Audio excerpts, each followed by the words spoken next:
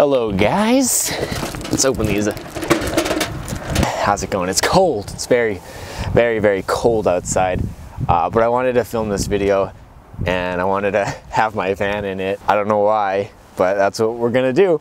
I kind of wanted to talk about how to get into the van life because I've been living out of my van here traveling. I went for 2.5 months and I've been back for a bit now, and I just kind of wanted to get into how to get started, really, because like there's a lot of different videos out there and a lot of people do different things. Some of the things that I did didn't really work for what I was trying to get out of it, so I kind of wanted to make a little guide and show, for your sake, what would probably be best for you. So we'll dive into different types of vehicles here. It's a little cold out. Different types of vehicles you can choose from and their benefits to each type of vehicle. Because I really wasn't informed when I started. I didn't really have anybody telling me what to choose. I kind of just saw everybody doing their own thing and I'm like, okay, well, I'll just do what they're doing. So I kind of just winged it and it worked, definitely worked. I would have done things differently if I would have been more informed. So it really depends on how long you plan on staying out on the road. If you're going for just a short little while, then you don't really need to do anything too extreme, because it'll change how much you want to invest in the initial setup. Like I invested way too much probably for what I was doing. I bought the van around Christmas and I worked on it and I left in first day of August. So that's like a lot of things I was fixing up, changing, and I built everything from scratch. So that would be a circumstance of putting too much investment into something I was just trying to get my toes wet. So for instance, if you're gonna go and you're just gonna jump right in and you're gonna be living out of your van or vehicle or whatever you decide to choose permanently for you don't know how long, then you might want to get something a little more comfortable than like a small truck or a minivan type of thing. Like I took this van, which it's not tall or anything like that, and I'm 6'2", and I was comfortable. Like if I had the option, I could have gone in here for like probably like a year or so before I wanted to probably change anything, because I was fine going the way I was. I just ran out of money and it was getting cold out, so that's why my trip came to an end a little earlier. Another question for picking the vehicle is if you're going to be doing a lot of driving or not.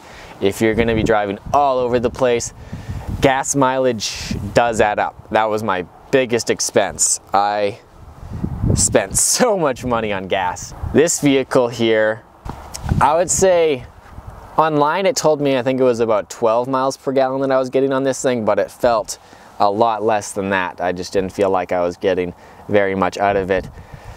So for my needs, I was wanting to travel. What kind of van living do you also plan on doing? Are you going to be wanting to travel around and see the sights? So you're going to want to be staying in one city? Like if you're still working, then you might be staying in the same location. But if you work online or if you don't have a job, you're really free to go wherever, and that's where gas can really add up, is in those long drives. And it will also impact the type of vehicle that you want to get. If you want to be more stealthy, if you're staying in the same area for a long period of time. Like this vehicle is not stealthy whatsoever, and I got by. I stayed in places that I probably wasn't supposed to stay in, and I did a lot of Walmart parking, but a lot of places I probably shouldn't have stayed, and I got kicked out of a few places, but it wasn't a common thing. Nobody really cared. So let's get into a little bit more of the choices of vehicles that you can pick from. So we'll start from most stealthy, in my opinion, to the least stealthy. But along with going from stealthy to not stealthy, the not stealthy always seem to be a lot more comfortable and home cozy, very easy to live out of type of vehicles. So we'll start off with, in my opinion, the most stealthy. They're kind of tied in a way. At the same time, they're not tied.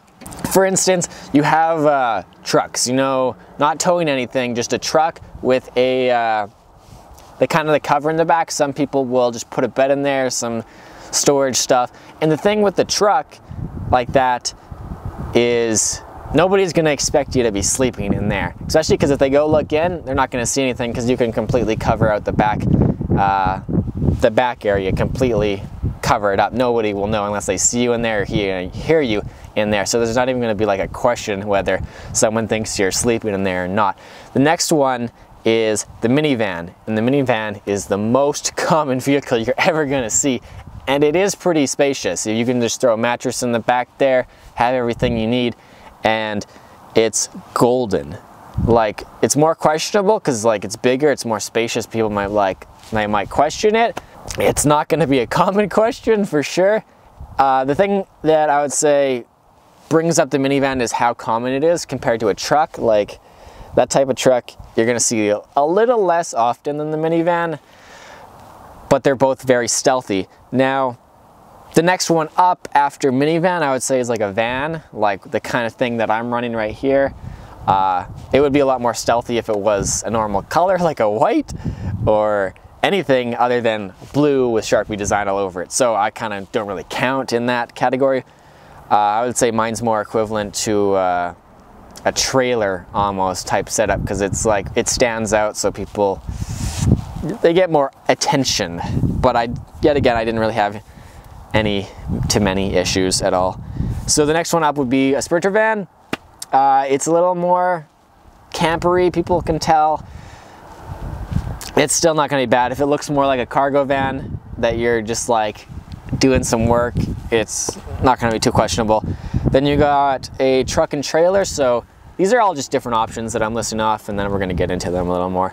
The truck and trailer is an option because you can park your trailer somewhere and have your truck and go drive around, and you don't have to tow the thing everywhere. I've seen a lot of people where they just de-hitch their trailer in a Walmart parking lot and they just leave it there. When I was in Calgary for a week, it didn't move. There was a trailer there that just didn't move, and it was by itself, and nobody really did anything about it. It was just doing its thing. Nobody cared. Depends on the Walmart, right? Like, there's some that allow you and don't care. There's some that give you a few days. So you can look into that, and I'll tell you a little more about how I did that with my Walmarts. Next one up, I would say, is a camper. Just a small camper, like those little short bus type ones. That would be your second least stealthy vehicle, but also, right, you have more space, you have more comfort, you can have like a bed, storage, shower, bathroom. It's pretty golden. And then of course the least being like a bus or an RV type thing, where those are huge and they're kind of a pain to take around, but there's a lot of space and a lot of freedom with those, especially if you're living out of it permanently.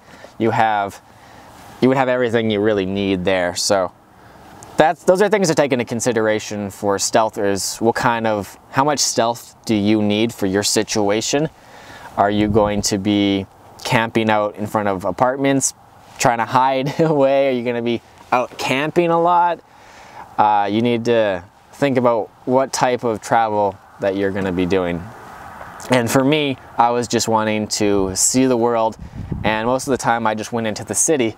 So I like to stay at Walmart's because they were cozy. There was other campers there. I just felt more at home, really, because like everybody else was doing it there as well. So it was like this whole underground community, and you kind of felt like you belonged there compared off on your own, just being like by yourself.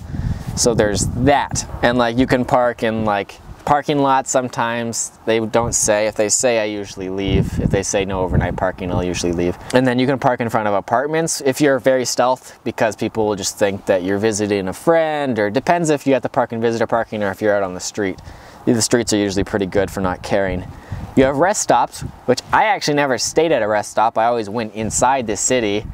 I did stay at a truck stop, but that's a completely different thing. Truck stops are all right. They usually allow 2 days at least, and they don't question it. They have like bathrooms and stuff like that there. And then the good old Walmarts. Walmarts, they love you. They let you stay wherever you want. Unless you're connected to like a shopping center, then they can kick you out.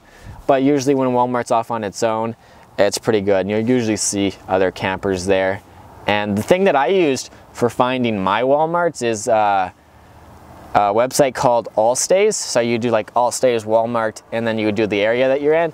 and it would show you a list of Walmarts that do allow overnight parking, don't allow overnight parking, so you don't just show up at a Walmart and be like, oh no, I wasted all my time trying to get here, when I should have just looked at this. And that's what I used a lot of the time, to just find Walmarts, because other people, other campers, they'll leave their review and let you know if it's good or not. So like I was talking about with a lot of driving, you have to take into consider the gas mileage of vehicles.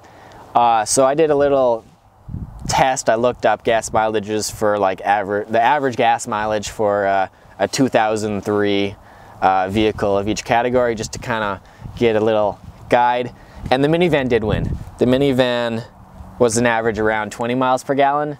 And like I said, this thing was probably like 12 or less. But usually vans are a lot better, but I don't know, this van's V8. So trucks, about 15 miles per gallon. You have a regular van here, they come at about like 13 to 14. Same with the Sprinter. Truck and trailer, it was hard to find like an actual thing, so I had to go onto like forums and stuff. But they said a truck that had between 18 and 20 miles per gallon pulling a trailer got around 10 miles per gallon, so a lot less. But then you have the campers, the short bus type things, those came in about 9 to 11 miles per gallon. And then you had the bus RVs, which were 6.5 to 9 miles per gallon, which, so if you're doing a lot of driving, it does add up. And don't take that lightly, because I was just on a little round trip and I spent way more than I thought I would on gas. It just added up. Even cheap gas, it was just going by so fast, it just burned through it. So that is definitely something you have to take into consideration. If you're gonna stay in one area for a long period of time, like especially areas that you're not sure of, I really like having a stealthy vehicle, which I don't have, which I would have preferred to have, because this thing stands out so much. So if I stay in like a certain Walmart for a long period of time, for like more than like 2 days, I feel bad that they're like judging me and they're like, I gotta move on, because either they'll kick me out or something because they can tell. But if I had like a minivan that was just super common, they would have no way of actually telling if it was the same one unless they actually came and checked my plates or something like that. So there's more comfort in having a stealthy vehicle, even if you're not stealth camping. So yeah, another thing that I wanted to talk about the van life, or whatever vehicle you choose, the truck life, the RV life, is what kind, if you're gonna be living out of it like a house type thing. Mine was more of a travel mobile to get me place to place, and then also a place to sleep, because I didn't want to pay the absurd fees for either a hotel or a hostel, which can add up depending on the area you're in. So that's mainly what I wanted out of this. And then I just wanted some utilities and stuff to like kind of make me a little more at home. Now I went full out, right? I got solar power, I got a sink, I got a stove. I was very cozy here. And the downside of that is having the van, which I could put into a couch and just kind of chill inside. It was very nice. And that was the problem. It was too comfortable for me. I wanted something to push me to get out every single day. If I had a minivan, let's say, and I just threw a mattress in the back, it wouldn't be very comfortable to sit in all day and do like nothing. It would make me get out and adventure, walk around, because a lot of days with the van, I would just sit inside the van, like watch movies and chill out, which was nice, don't get me wrong. It wasn't what I wanted out of the trip, and I got stuck in my little comfort zone, and so it didn't push me to get out as much. So if you have like a truck with like a little thing in the back, or a minivan, it's gonna make you want to get out more, because you're not going to be comfortable just lying on your bed all day. So if you have like a bus RV, you're gonna have everything inside, and there's not gonna be really a need for you to leave unless you're like, let's go do this today. So it's the whole comfort factor, right? Another thing with my trip was that I didn't really know how long I was gonna travel for, and I didn't really even think about it. I was just gonna go until I ran out of money, and then I didn't know what I was gonna do after that. I didn't think about what's gonna happen when I'm done. And so I got back, and then it's like, do I need the van? Like I would sell this vehicle, but I feel like it's gonna be very complicated because everything is customly made, and it's not perfect. For me, it's cozy, but it's not perfect, so selling is going to be a little more complicated if I even can sell it. So I'm kind of either stuck with this vehicle because I wanted to change my plans and do something else for a bit. But if I was to have gotten a minivan instead, or something that was already made instead of doing it myself, it's easier to sell, especially a minivan. It's really easy to sell, and then you have your money back almost. So it's like a small investment. So you buy a minivan, you throw a mattress in, you throw a cooler in, and you throw in a couple other things and you're good to go compared to building the whole thing yourself. So I'm thinking, for your sake, if you're not really sure what you're getting yourself into, it may almost be best to buy the minivan or the truck or a camper or whatever besides doing it yourself. Then you can always, if it wasn't for you, or if you wanted to change something after you realized after traveling that you preferred something else, then you have the option to sell easier and you're maybe good to go again. Yeah, this is an amazing experience, 10 out of 10. Whatever you may do, it's incredible, and I had really the time of my life on my little trip that I did. And I'm sure any of you that even questions like, am I gonna enjoy this? You probably already know that you're gonna enjoy it. You're just kind of a little more nervous, because if you're questioning it, you're already not better, but you're already so close to just doing it. And it's not that hard to get into, guys. Just the easiest way, get a minivan. It doesn't need to be perfect. You don't need to have the perfect situation. It can be so easy. And you don't need to customize everything like everybody else seems to do, which I did, which I thought that I had to do instead of just buying a minivan and just throwing in a bed and a couple storage units underneath, cooler, stove. You know, it's not hard to get into. And it doesn't have to be a huge investment for you if you're questioning it, because a minivan is still a useful vehicle to get around, whether you are living out of it or not. So yeah, so I'd like to have a little series on how to get into it and all the things that you need to cover. So if you have any questions, I'll be sure to try and make sure they're answered for you either in the comments or in a separate video, a part of the series altogether. So yeah, I hope you guys get into this, have a great adventure, live an awesome life, and succeed! I don't even know.